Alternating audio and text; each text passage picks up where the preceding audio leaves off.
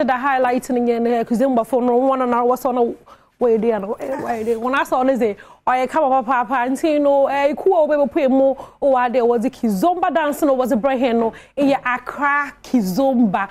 And I pay more, had it my moon akaba. Hello. Pochawi kojo afa. Na akose jewa abone. And I pay my mom good morning. Hey, none of that. I just saw come on over so stage them no. What?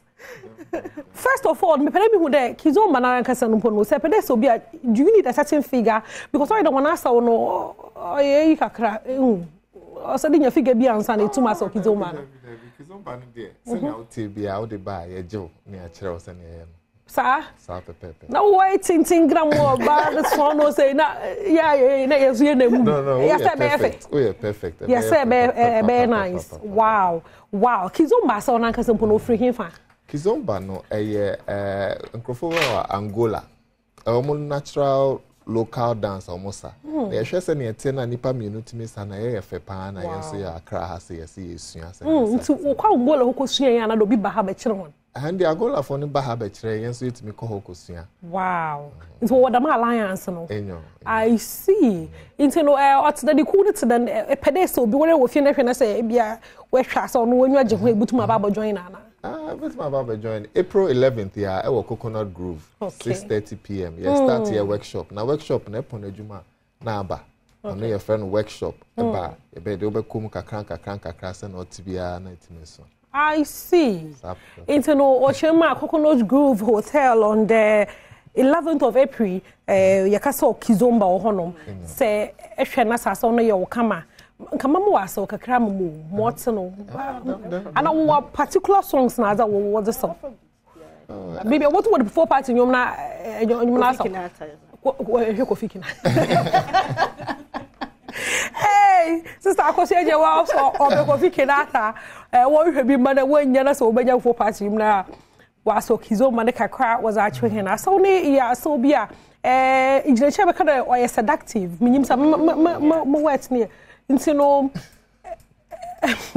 why hu asa uni hu pa onye hu so how many years you na what sort of master no kuma oh I'm master by the 10 years now about 8 1 year 10 years uncle ebu mu 10 years denta I was started. Okay, my day or your hobby, another a BBA will make scar out of it. Okay, oh yeah, after work lifestyle. Okay. Me office adjustment.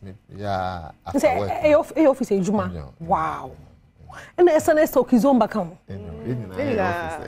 Corporate Hey, corporate for what also Kizomba for 4 years because I mean the first time I mean the experience no now why the club party bina me hunde two people when I was like I had this dance that's why I very said that come so from Kizomba I don't know a bit before friend at that time no I feel now or but don't see oh very interesting it's this you know a lot of people was on a lot hey into bad time me hunde the balance so Kizomba no lu bunu jaja na and then ankasa me ankasa because I'm a twin mother, so. The mehu? Yeah. Hey! As I'm no I critical. Now, watch your mom. Why a workshop? Or Coconut Grove Hotel or Cape Coast on the. Accra Harry. Coconut Grove. I want to be free way. In some Coconut Grove now, I'm going Cape Coast because there's a big one there. Auntie. Upon Cho, Coconut Grove Hotel and Crane Hayards and Honum and a workshop no or Bado, Accra Kizomba from Watchema, Yeshim, one another 4 party no waha, who was the busy. But more ones of the Mamka cry, is it beer? No, I come on. From Chamamba 7. But Musia, oh, and Kema. Aha, Musia and Makeup no me mo papa mo ai mo pa nti fufu no not the name oh was good no I come na fufu ye bibia wonyu age ho da wa so fufu ye bibia yes ma me wana physique no e mo ho da fufu no aha nti no me nyima ze Thomas we chi honom Kofi Kinata na yum no wa ready amam gie mu ma Kizomba fui na wontum na wontwa ho na se kakra on from my head ze pede ye wo so sada wo so ihu no so hu za wo so pede ye na at the same time wo tum na wo one energy connect na wo share then hey masa asa only easy but flow so I come so pop maba hey na me dey